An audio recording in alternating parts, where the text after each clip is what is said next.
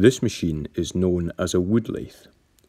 It turns wood at very high speeds between two centres and is used for creating cylindrical wooden objects such as table legs. The wood lathe is made up of the following parts: the power isolator switch, the speed selection dial that adjusts how fast the material spins, the green on and red off buttons. To start the machine, the red off button will need to be turned to the right and then the green button pressed.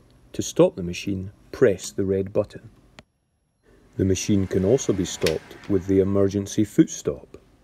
If the emergency foot stop has been pressed, it will need to be gently pulled out again until a click is heard before the machine will start.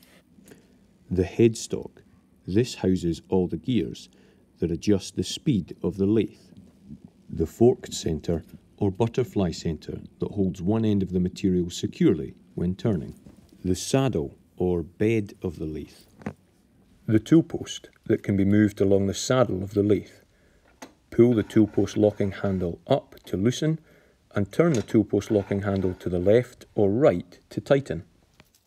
Next, depending on the length of material being turned, is the large tool rest and the small tool rest.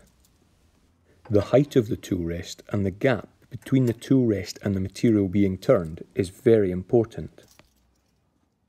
To adjust the height of the tool rest, turn the tool rest locking bolt to the left or anti-clockwise to loosen, and turn the tool rest locking bolt to the right or clockwise to tighten.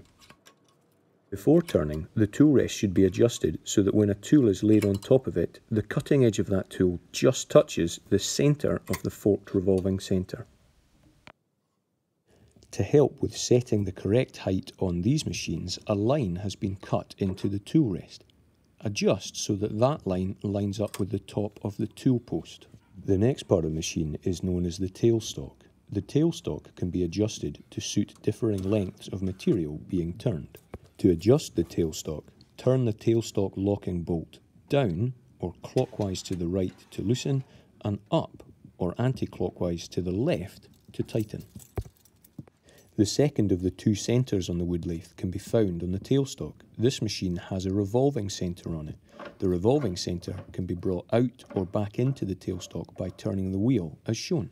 The revolving centre can be locked in place using the locking bolt found at the back of the tailstock.